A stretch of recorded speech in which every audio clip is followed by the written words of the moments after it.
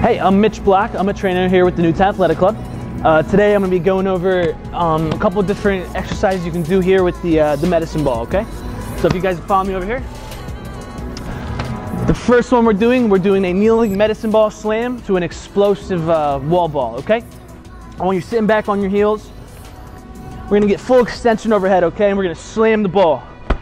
Okay, that's the first step. Second step, we're going to help ourselves up and jump towards the wall. While we're jumping, slam that ball, okay? What this is good for, guys, you're obviously getting nice cardio with it. You're also going to be getting some core activation from the overhead extension and slamming to the ground of the medicine ball, and it's helping you develop your explosive power. All right, the next one we're going to try out, guys, is a lateral side step to a core rotation wall slam. Want to be a good couple feet off of the wall.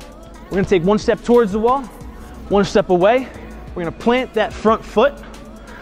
I want rotation on the back foot, rotating, getting full extension with your arm, okay? And we're gonna throw that ball straight at the wall. 1, 2. With this exercise, guys, we're working on our lateral movements. We're also activating our obliques and core, and working on some explosive power with that extension towards the wall. Okay, guys, the last exercise for today, we're gonna be doing a burpee with a chest pass and adding a side shuffle on at the end, okay? We're gonna be activating the abductors, working the outside of the leg a little bit, and obviously activating the chest. The burpee is gonna improve that cardio as well.